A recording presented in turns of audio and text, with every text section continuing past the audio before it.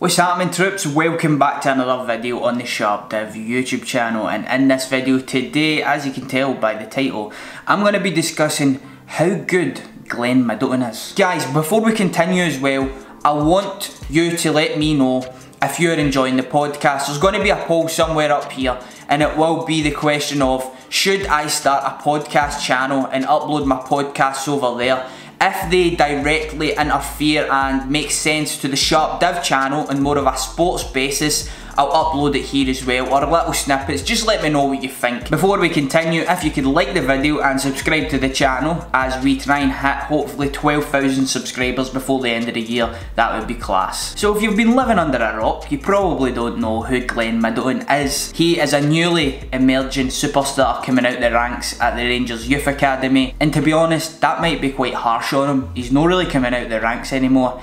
He's looking like an established squad player, if not a starting 11 player now at Rangers. He's only 18 years of age, and in January he turns 19. He's been at the club for a couple of years now. He never came through our ranks as such. We picked him up from Norwich, who were daft to let him go, quite honestly. Before the start of the season, a lot of Rangers fans, never mind the rest of Scottish football, knew who Glenn Middleton was. But if you kept up with our youth academy, you would know that he was the hot prospect, the newly emerging player, if you like. He's played for Scotland at under 16, under 17, under 19 and under 21 level at only the age of 18, which I think is really impressive from Glenn. He is now a well-established player at the under 19s for Scotland, being almost a starter, if not one of the best players. And this is a team with guys like Billy Gilmore and Harry Cochrane. To be honest with you, if I was to compare it in my lifetime to a player that was coming out of the academy, it's got to be John Fleck, a winger as well. We've seen where that ended up, but we've now seen how good John Fleck is as a player. There's probably been lots and lots before that as well, but there's one name that I'm kind of skating over there, and it's Barry Mackay. Barry Mackay was also a winger, but I think what Barry really lacked, and to be honest with you, he was one of my favourite players in the last few years, but what he lacked was that consistency, and Middleton just seems to be showing it. He's Mr. Consistency. You know exactly what you're going to get from him. In his last 3 games, he has had assists and goals in those matches, which is just class for a young player. He's been given a run of games of late because of Kent's injury. Kent is a player who's obviously on loan from Liverpool. He's a player that Rangers fans would love to have at the club next season. If we didn't get Kent next season, I would be very happy with Middleton, quite honestly.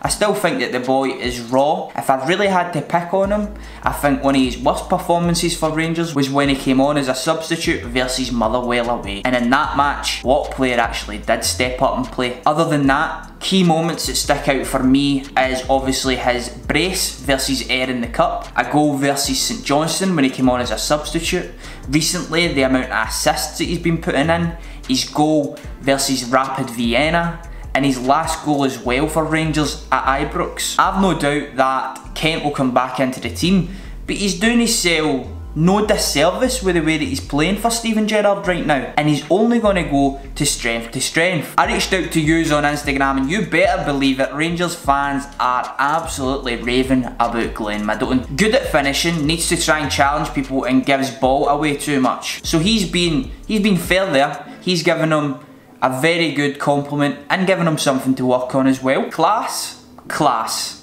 and class. Legend in the making, the future, a future Rangers legend. Hamilton fan comes in with absolutely shite.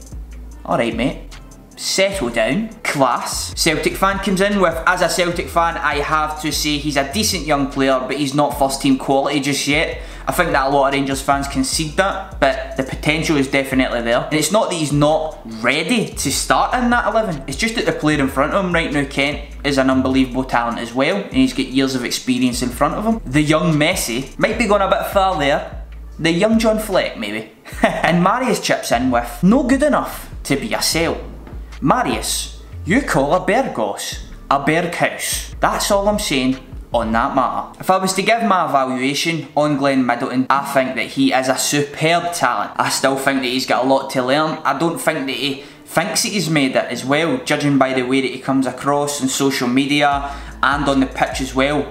I think that he's he's still going to reach new levels. Like, this is just the start of Glenn Middleton, and if he's got good people around him, which I believe he does, in family situations and in a professional level with Steven Gerrard, Gary McAllister, even Graham Murray there, an experienced head as well, to give him some advice, then honestly, this boy is destined for really, really big things. All the natural resources are there. The finishing, the crossing is exceptional. His delivery from set pieces is brilliant. He scores goals. He delivers goals. He doesn't give the ball away much. In the next few years, when he continues to develop, mature, and work on his body, his pace and his dribbling as well is going to be exceptional. Couldn't make the game yesterday, unfortunately. I didn't manage to see it either. Managed to see a couple of the goals. That's about it. 3-0 versus Livy. Brilliant, honestly, brilliant. If you want to keep up with me on other social media outlets, then it is at SharpDiv on Instagram, at SharpDiv7 on Twitter. Right, I've been SharpDiv. If you have enjoyed this video, then please hit the like button, subscribe if you're new. In the month of December, I will be making one of these little sit down videos every single day.